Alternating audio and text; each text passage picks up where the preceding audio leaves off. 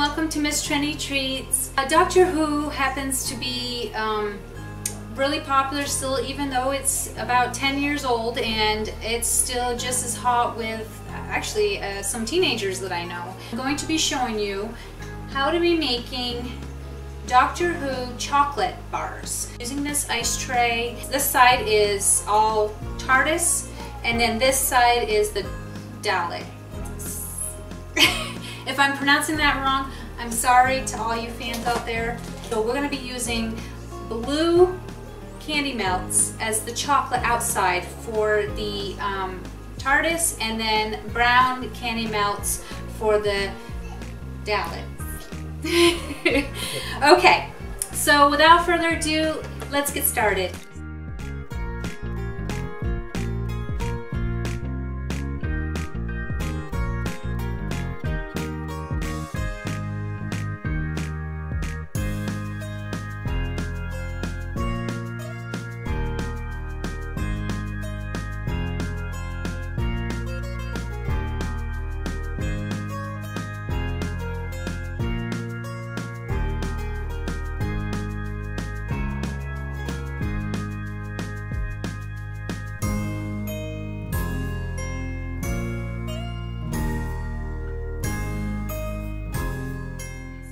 This out of the freezer, and they are ready for the centers. Since I went a little high on the Daleks, I would recommend going just a little bit lower, but I have some mini M&Ms, and because they're so small, it's actually going to be perfect for dropping them in and then just covering them. On the other side, I am going to use peanuts.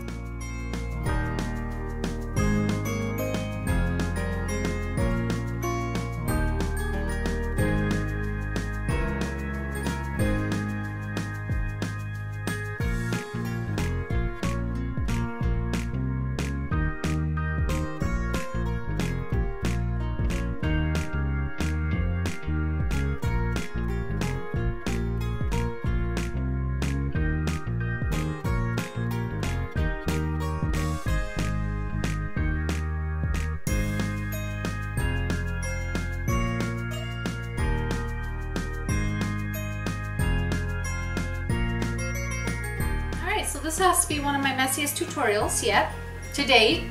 I'm sure I'll beat it at some point later on, but now let's put these in the freezer for another 10 minutes. Okay, so we just took these out of the freezer, so this is pretty much going to be the great unveiling. Let's have our fingers and toes crossed that the details came through.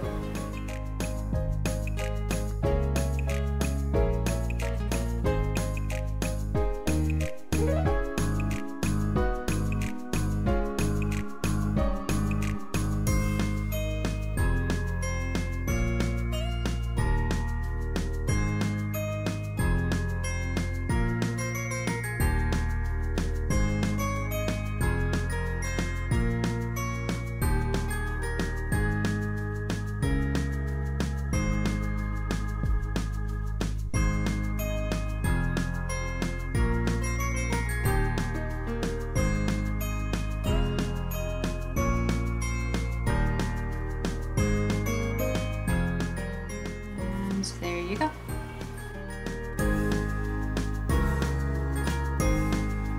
Here we are. Here is the Doctor Who Dalek and TARDIS chocolates that we made. Father's Day is just around the corner, so this is something that you could give to Dad, or you could give it to a friend that is a big Doctor Who fan, or you could just make them for yourself. I hope you enjoyed this tutorial.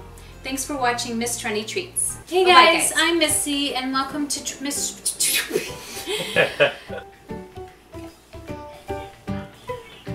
For now, let's put these in the fridge for another 10 minutes. Actually... Oh, crud. Oh. That would have been awesome if it would actually be it. Yeah, I know. Well, and so... Okay.